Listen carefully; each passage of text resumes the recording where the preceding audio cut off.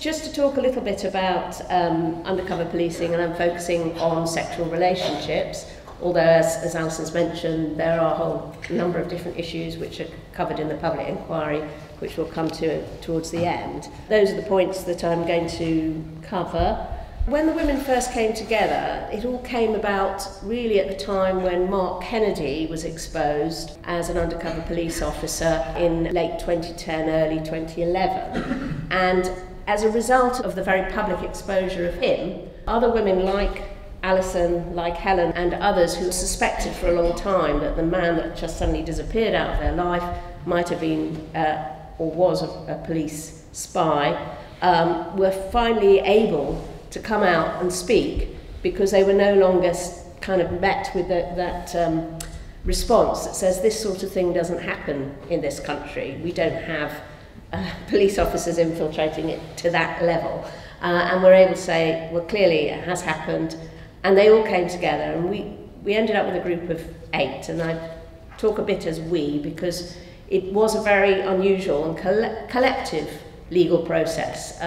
It wasn't a lawyer telling, kind of advising the clients what to do. Very much the clients were part of the case and were very much focusing and directing the case as we went along, and I think that was a very important part of the process. And at the beginning we had to decide, well, what is it that you actually want to achieve through legal remedies? And of course legal remedies are limited. What is the best way? And we chose in the end a civil claim, because when you bring a civil claim, you are in control of that claim. You're not asking the police to investigate the police, so you don't make a formal complaint and ask the police to investigate. We are saying, this is our case, you have to answer for it. And that's why we chose a civil remedy, even though ultimately a civil remedy is directed towards compensation, which isn't necessarily the main thing that we sought, but it is an opportunity to try and flesh out some of those issues and get some answers through disclosure through the court process. We then had to identify what were the causes of action that we could potentially take. These ones listed here were the ones that we thought were all potentially applicable. In relation to the Human Rights Act claims, the Human Rights Act only came in 2000, so any of the relationships like Alison's that happened before the year 2000, we couldn't bring a Human Rights Act claim, even though in many ways that was the most obvious thing. These are a human rights violation. So we brought the claim against this chap here who represents the Metropolitan Police. He's the Commissioner, Bernard Hogan-Hart. And so you sue the head of the police, who is vicariously liable for the acts of all his officers. The Human Rights Act, as I said, only applies to relationships post-2000, and the 2 articles under the European Convention that we identified was obviously Article 8, which is the right to privacy and family life. It was a clear violation of that, but it is a qualified right, so you have to show that any violation of that right was disproportionate. So insofar as the police spying or undercover action might have been justified, and that's a big question at all in most of these cases, what was that level of intrusion into people's lives justified? Now, at the time the Human Rights Act was passed, we also had the introduction of REPA, which I'll come to in a moment. Article 3, which is not to be subject to inhumane and degrading treatment, that is an absolute right, so there's no question of qualification. It's a high threshold. Rape, which I'll also come back to in a minute, it would amount to a violation of Article 3. REPA, Regulation of Investigatory Powers Act. It was brought in at the time of the Human Rights Act in 2000 because it was recognised that if there was going to be a right to privacy, what happens in relation to all the powers that the police and the intelligence services have, which do breach privacy.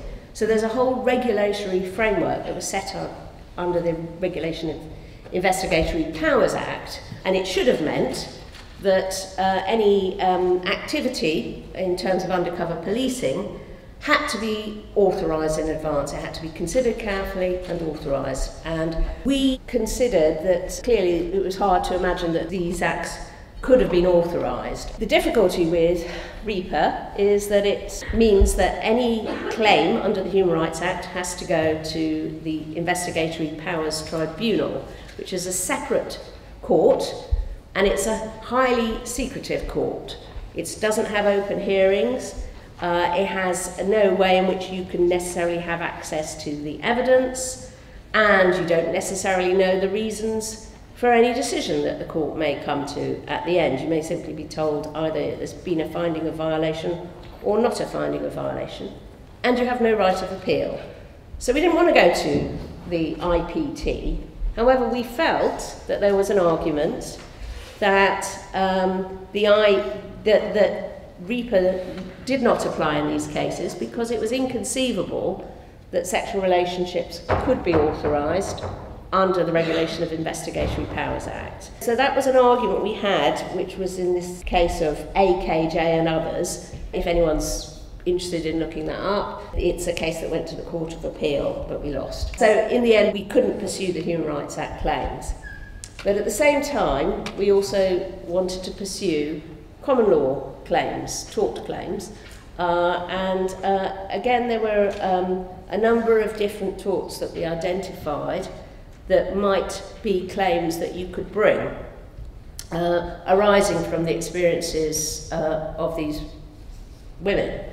Now, the first one, which is perhaps a controversial one, is whether, in fact, the acts complained of amounted to an assault, or effectively a rape, a sexual assault.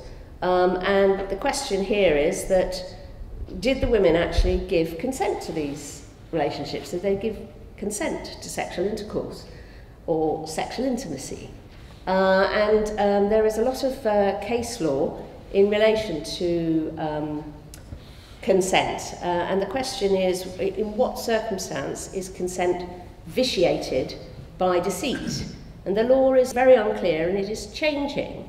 There are certain examples, like if somebody pretends to be a doctor to do a breast exam, and it turns out that they're not a doctor at all, that would be a clear case of a vitiation of consent.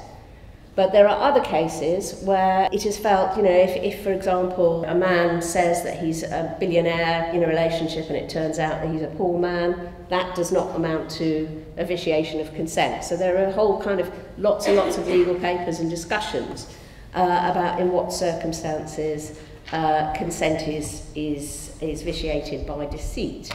Here we go. I don't know if you recognise these two people. On the left is a man called Jim Boyling. He was in a relationship with a couple of the women we represented. And on the right is a woman called Gail Hewland. Jim Boyling, there was an investigation. One of the women who had a relationship with him complained. The police investigated. The CPS made a decision that this did not amount to a sexual assault. It didn't even amount to misconduct in public office, because it was clear that he had genuine feelings. The woman on the right is a young, vulnerable woman who had a secretive lesbian relationship with another young woman who claimed that she was impersonating a man, and that she believed that she was actually a man all the way through, and suddenly discovered she was a woman. This woman was convicted of sexual assault and sentenced to 8 years in prison. So here we have an illustration of the law operating in a clearly, in my view, a grotesquely discriminatory way. What is the distinction between a woman impersonating a man and a police officer impersonating an activist? Negligence, I won't go through all the principles, but what we were trying to establish here, and this was very important also, was that it wasn't just the individual officers who were responsible for this, but it was authorised, it was known about, these officers were supervised. We don't know to what extent it went right up to the top, but we wanted to establish that there was a claim, a very strong claim of negligence in terms of the supervision of those officers. I won't go into the law in relation to that, but if you're law students, you will know the case of Hill against the Chief Constable of West Yorkshire, and the difficulties in bringing negligence claims, which we felt we could argue around in this particular case. So the last two torts that we identified were deceit, which I think sort of speaks for itself, and misfeasance in public office. Now, the only issues we had in relation to those two causes of action were that you had to prove that the person had suffered damage. And again, looking at the law and perhaps the sexist way in which the law operates, there are particular ways in which the law recognises damage, and there are other ways in which the law doesn't recognise damage in an obvious way. It doesn't, for example, recognise damage if you've lost 5 years of your life. It doesn't necessarily recognise damage if you've lost the opportunity to have children. And there are a number of other ways in which there is no way. It doesn't recognise damage if you're deeply distressed and shocked, unless you can fit that experience into a psychiatric diagnosis. And we had to do that in each of those cases. So each of the clients had to go through a psychological assessment to see whether we could try and fit them into a diagnosis box. And for some that actually turned out to be incredibly easy, because the sort of damage that they'd suffered was immediately ticked a lot of symptoms that fitted into a box. For some it was more difficult. And again, the experience of undergoing a psychological assessment was found by some of the women to be deeply painful and intrusive, because we had to serve those reports ultimately on the police. With the psychiatric damage, we could then try and also claim financial loss if we could show that it had affected the ability to work, for example. So that was the way in which we built up the civil claims. So just in terms of bringing those claims, we met many, many barriers. As I mentioned before, the Investigatory Powers Tribunal, in the end we had to drop the Human Rights Act claims because we didn't want to go into the secret tribunal. That's the AKJ case. And then the other one, which Alison has referred to, is something that didn't immediately assert itself, but suddenly popped up like this, and then has proven to be a huge barrier, is something called neither confirm nor deny. And this is something that meant that the police said they couldn't defend the claim because they had a policy that they could neither confirm nor deny.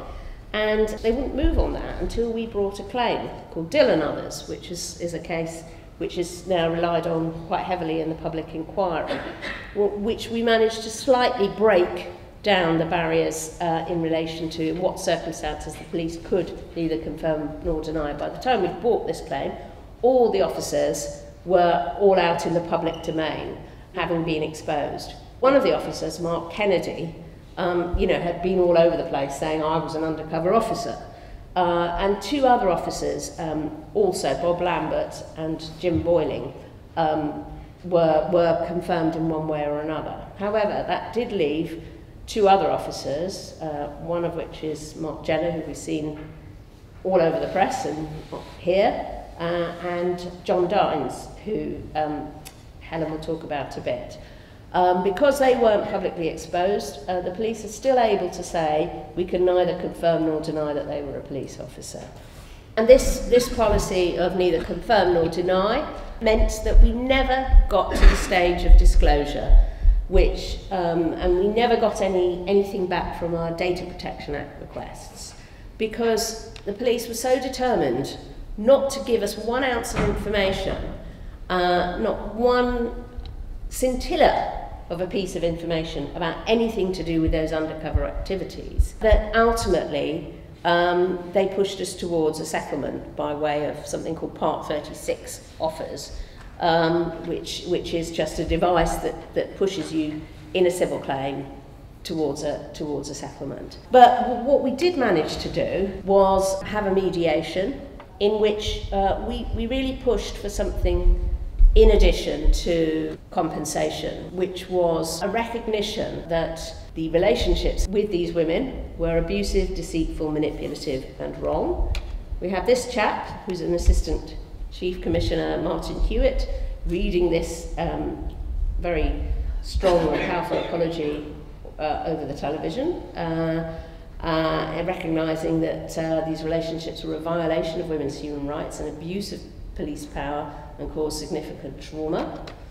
And most importantly, they should never have happened. They were wrong, they were a gross violation of personal dignity and integrity. Recognition that there were failures of supervision and management.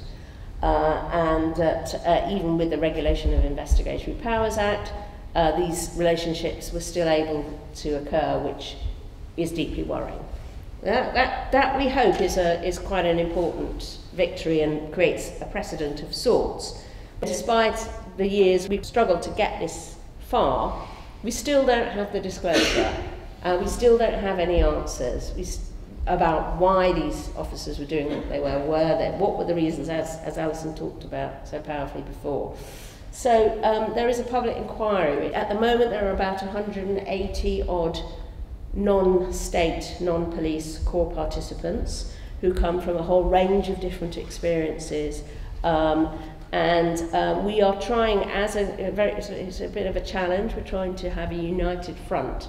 There's about 10 to 12 solicitors representing a whole range of different core participants, and we're trying as best we can to have a united front against the police, who of course have a united front trying to assert that NCND has to apply. There are two major challenges, legal challenges at the moment. One applies to restriction orders. What can be out in the public domain in the public inquiry? What can the police rely on NCND?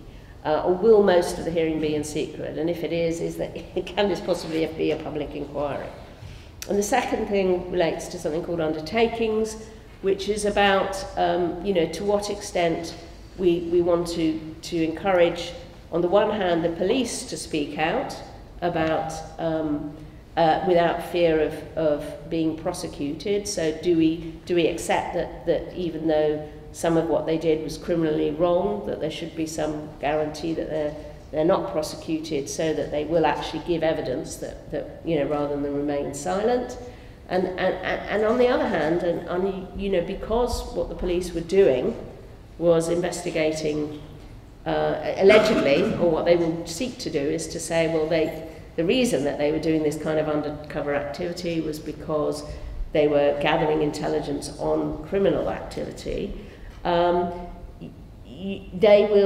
There is an issue about the extent to which core participants may have fears about being incriminated themselves and fears about giving evidence. So there are issues about offering undertakings to the non-state core participants, and whether those should be broader, because they are, after all, the victims, than any undertakings offered to the police. So that's really where we're at. We're at very early days of the public inquiry, and whether it proves to be anything useful as an exercise in exposing undercover policing remains to be seen.